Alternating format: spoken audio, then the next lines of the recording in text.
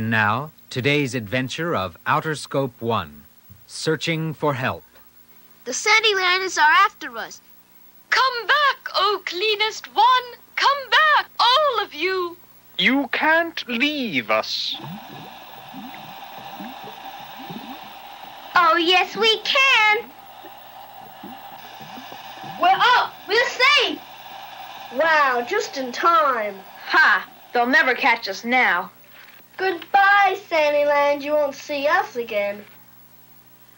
Well, here we are again in outer space. It's all so strange. Sometimes it feels like a dream.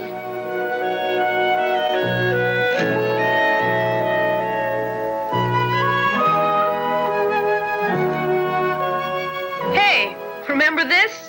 We're clean. We're clean. All the Sandylanders are clean. Yeah, they sure are clean. They must have soap where their brains should be. Boy, they sure went for Betty in a big way. Good old Betty. If it wasn't for her, ooh, they would have done something awful to us. But why did they hate us so much? Why were they so mean? They hate everybody. Everybody who's not from Sandyland. They don't bother to find out what anyone is really like. It isn't fair. Imagine saying you don't like someone when you don't even know them. Gee, I wonder if everyone in space is like the Sandylanders. I hope they're not. I want to meet someone friendly. Someone who will help us get home again. Home. Hey, we've been so happy to escape, we forgot all about that. Oh, how are we going to get back? Hey, what's up ahead? Wow! Looks like a lot of small planets. They look like floating cities or something. Oh, I hope they don't hit us. They're beautiful. Beautiful? They look like trouble to me. They do look like cities. Maybe people live in them. Hey, Eleanor might be onto something. It looks like land ahead. Hey, it is land. There's land ahead. I'm going to steer for it. Oh, no, Willie. That might not be so smart. We've got to chance it. Unless we find help, we'll fly around forever. But it could be another Sandyland or worse. We're almost down. Hold tight. Prepare yourselves.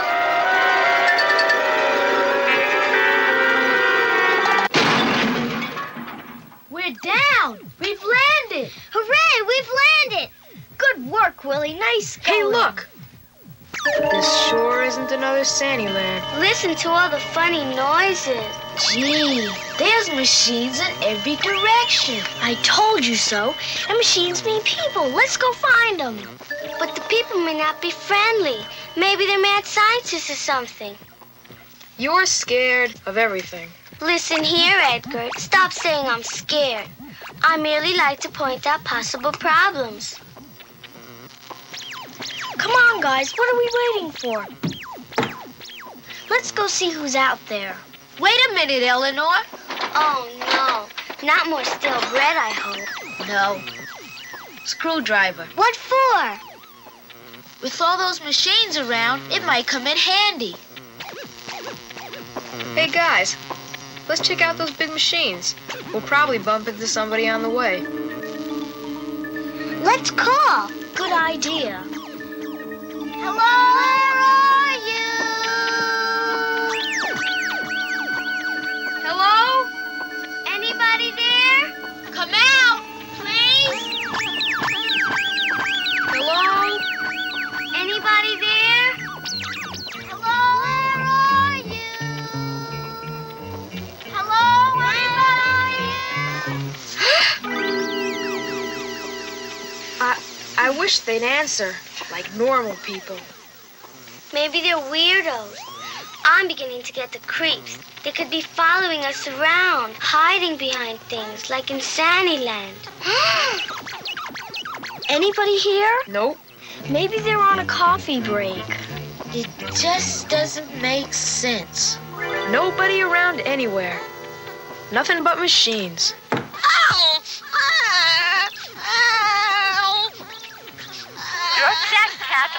right back, immediately. Cats make me sneeze. Pardon me, you're leaning on my speaker. That's better, thank you. Better. Oh, gosh, they talk. And they feel things, too. Heaven save us. What kind of machines can these be?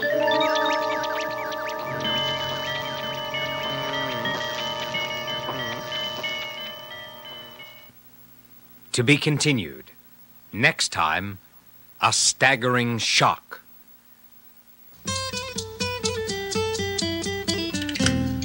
What do you want to be when you grow up?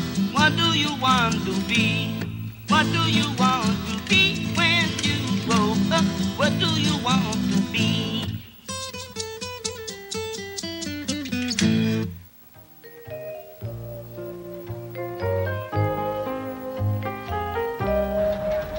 What are you going to do at work? Hello, my name is Linda Chavez, and this is my son, David. David is in first grade this year. He's 6 years old.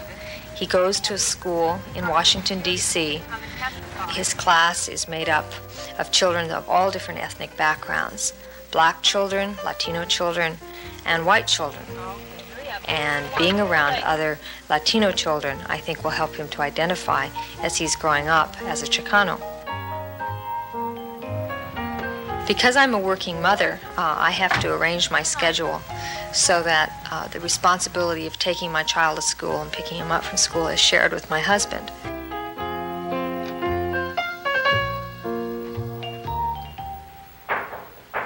Come.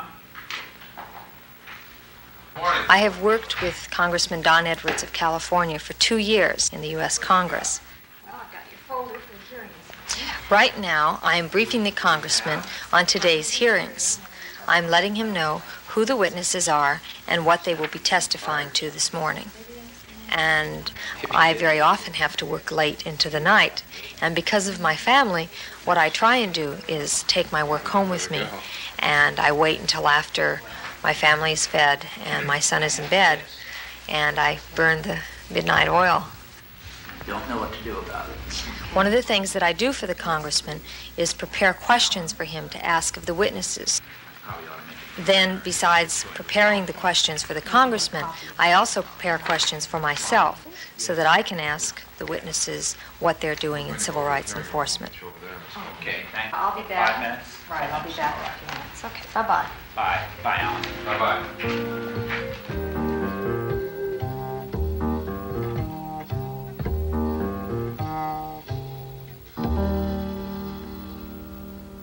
The area perhaps of the greatest relevancy that come in with any real bite.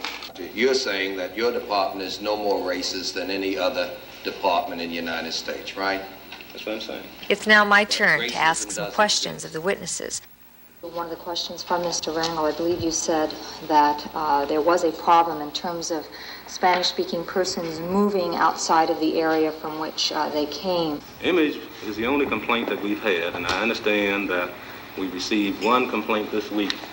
For some persons, black, Spanish-speaking, and other persons... Discrimination is a process by which a person is denied the ability to have a job because he is of a different race, or because that person is a woman, and usually that job is occupied by men. I'd like to get your thoughts about that. When I was a little girl, I didn't really think that I would grow up to be working in politics. I wanted to be a model, and for a while, I did model. And I have also taught and done other things in areas outside of politics.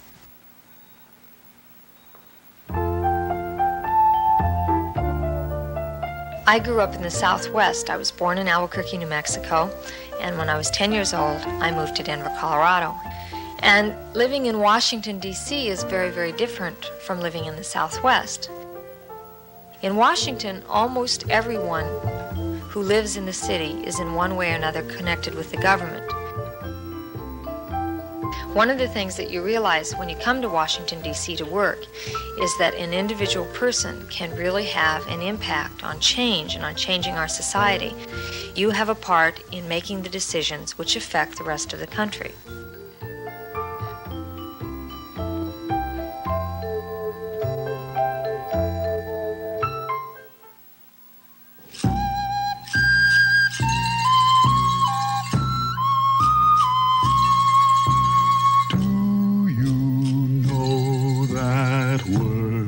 have stories. Listen to one now. We celebrate many parties, like birthday parties and housewarmings, where it is the custom for the guests to bring a present to the host. But the people of the Chinook, the Quileute, the Nisqually, and other Native American tribes of the Pacific Northwest hold parties that work in just the opposite way. The host gives the presents to the guests. It's called a potlatch, and it's an important and happy event. Each Northwest Native American tribe celebrates a potlatch for their own reasons and in their own ways. But no matter how or why a potlatch is held, it is always important for the host to give gifts to all the guests. The people of the Quileute tribe, who live on the Pacific coast of the state of Washington, have a story that explains the origin of the potlatch. And it goes like this. Long, long ago, when the world was very young, a strange and beautiful bird appeared over the ocean near the Quileute village. All the young men of the village tried to capture the bird.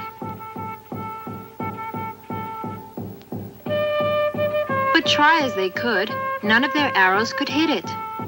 Golden Eagle and Blue Jay watched the hunters try for weeks to shoot the bird until, finally, Golden Eagle said, "My children can catch that peculiar-looking bird." Blue Jay disagreed. "Your children are only girls," he said. Golden Eagle's daughters heard this conversation, but they remained silent. The next day, the two daughters went into the woods without telling a soul and stayed there many days. And what do you think the girls were doing there? Why, they were making arrows, of course. One morning, just before the sun came up, the girls came out of the forest with their arrows. All of the Quileute hunters were already out in their canoes, trying again to shoot the strange and beautiful bird. The two sisters tied their hair in front of their face, so no one would recognize them. And they paddled their canoe in a zigzag line, so no one would see them coming, until they were very near the bird. The eldest sister killed the bird with her third arrow. That evening, the girls told their father, Golden Eagle, "We caught the bird and hid it in the forest. We want to use the feathers as gifts, for they are very beautiful and of many colors. Will you ask Blue Jay to invite all the birds to come to our lodge tomorrow?" Next morning, Blue Jay went out with the invitation, and soon all kinds of birds were gathered at the lodge of Golden Eagle. "My daughters caught the beautiful bird of many colors," the host explained. "They want to give each of you a present." The girls gave certain colors to different birds. Yellow and brown feathers to meadowlark, red and brown to robin, brown only to wren, yellow and black to the little finch. They gave to each bird the color it was to have, and they kept giving until they had no more feathers left. Ever since then, certain birds have had certain colors. And since then, there have been many potlatches. This was a story we call a myth. The story of the first Quileute potlatch. The first giving of gifts from the people who invite to the people who are invited. Real people, I'd like to introduce you to some real people. Real people. Come on, Martin. Nigel's a snake. I think we're handling him too much. Like we're always expecting him to put on a show.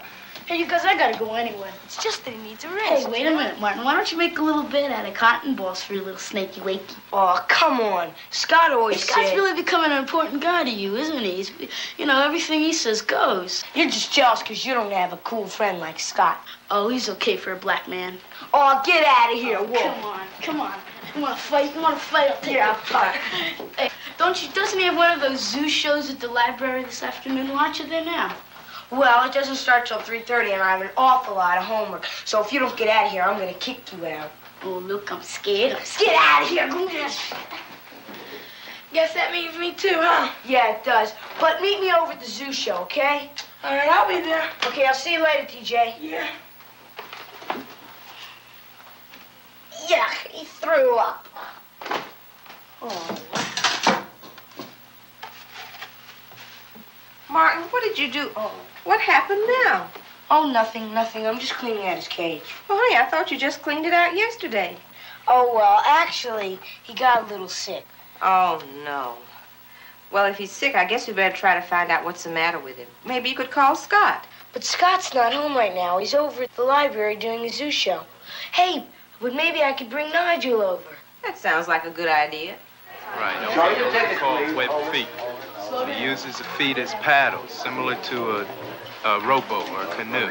And he pushes himself through the water. The land turtle doesn't have webbed feet. He just has fairly long nails to help him grip the land and to dig for food. Excuse me. Hey, kid, there ain't no bowling in the library. Yeah, why'd you bring your bowling ball for? It isn't a bowling ball. Yeah, what is it then? It's a snake. A 30-foot rattler? Oh, I'm scared. Snakes? Baloney in the face. Hey, Red! Rick! Right here, Joe, come on! Joe, quick. Eric! Eric! Here, Diamond! Diamond! Eric! Ah, get it. That's it. Eric!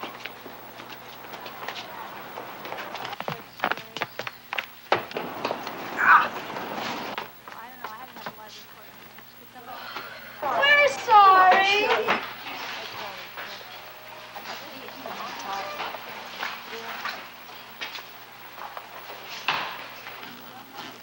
It was in 19...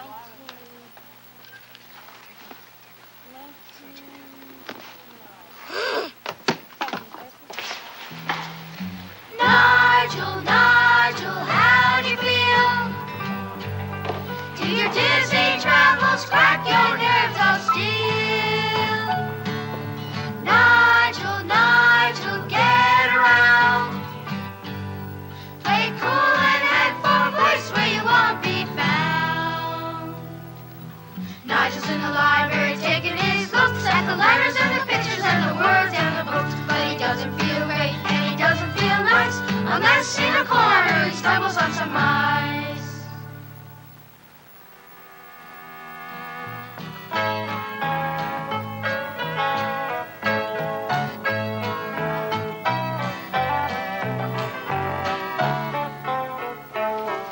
Young man, there is no running in this library. What are you looking for? A kid. He has something of mine. Well, we're not going to have a chase going on in here. What was it that he took? My bowling bag. It's very important. I have to have it right away. All right. I'll find him. Don't worry. He won't get away from me. Where were you headed? The zoo show. Oh, well, that's in the children's library. Now, you go there quietly, and I'll find the bag and bring it to you, okay? Well, okay. But it's very important. I have to have it right away. It has... Don't worry. I'll bring it for you. All right? Okay, my next animal is a lizard. Okay, look, if you feel a little quiet, I'll kind of calm him down. Okay, this is a green iguana. It's found in South America. It's called an arboreal lizard.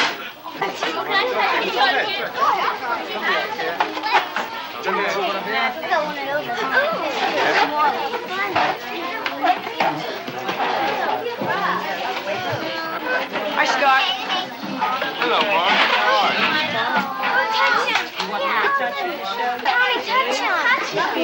There's nothing to be afraid of. He's not going to hurt you. He feels kind of like sandpaper. It doesn't feel real. You like that, Mark?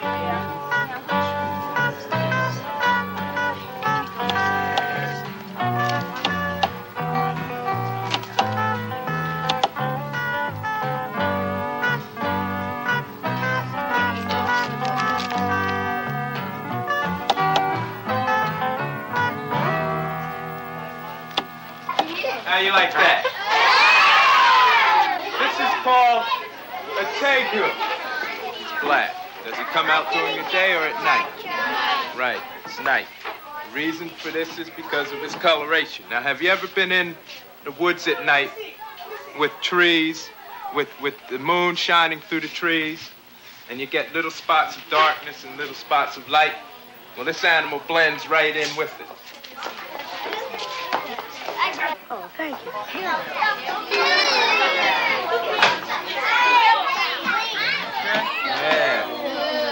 This is a red-tailed boa constrictor, and it's a non-poisonous snake. If it bites you, it won't poison you, but it can hurt.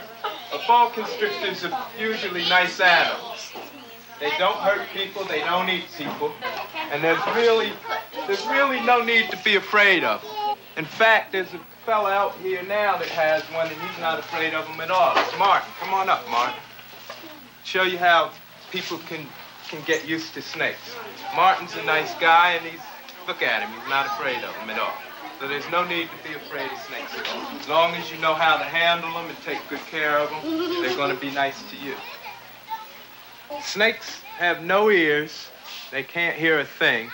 The way they do hear is by sound vibrations. They pick up the vibrations through their skin, and this is the way they feel.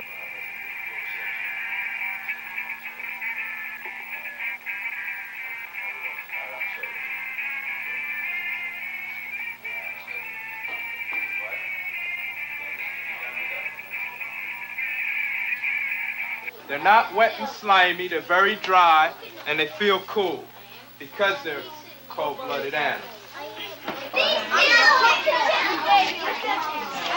They also like to wrap around things. They feel very secure and happy when they're wrapped around things.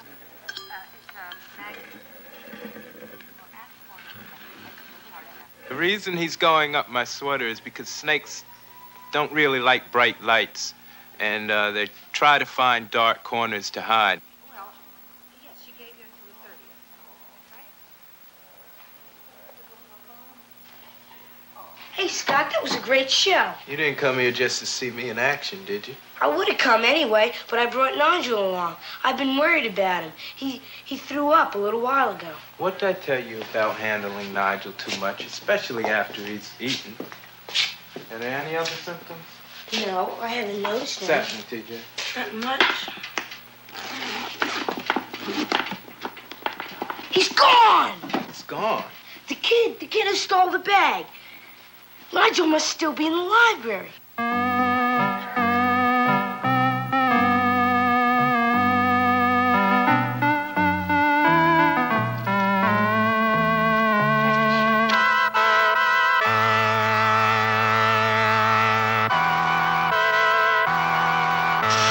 They say there's a snake. You'd better grab something to hit it with.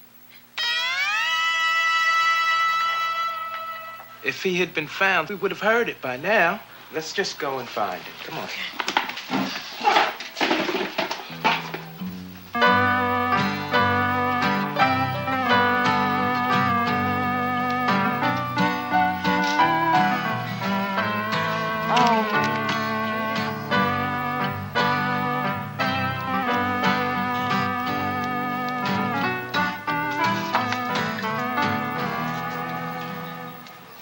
Mommy, Yes, dear. look at the big worm. Yes, dear. Worm, come on, let's go. No? Oh, thank you. Nigel, Nigel, what's the score? Were you back behind the bookshelf on the floor? Nigel, Nigel, what'd you find? You see a lot, did you like to stretch your mind? You know why I love this library? Because nothing ever happens here.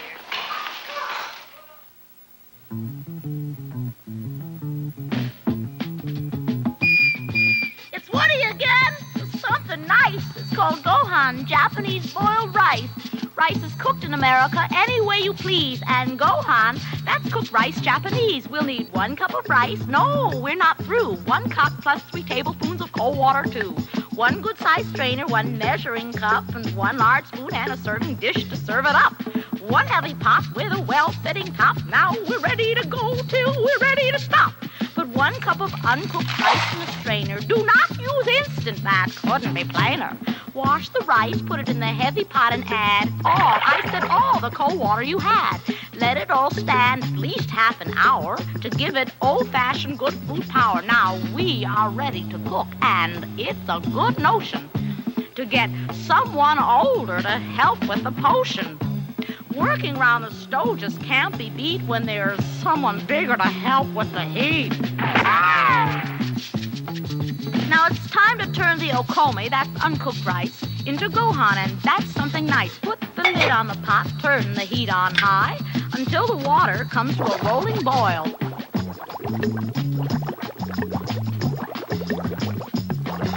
Then turn the heat down, but don't lift the cover, and leave it alone. I said leave it alone for 15 minutes.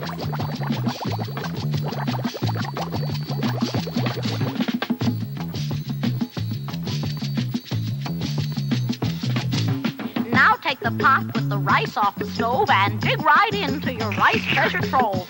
Mono sugoku oishi. Mono sugoku oishi. In Japanese, that means it's so tasty. I'll take hardcore. Choose Mary Frances. She's a girl, Lily. So what? She's the best hitter in the neighborhood. Wild times, that's the way.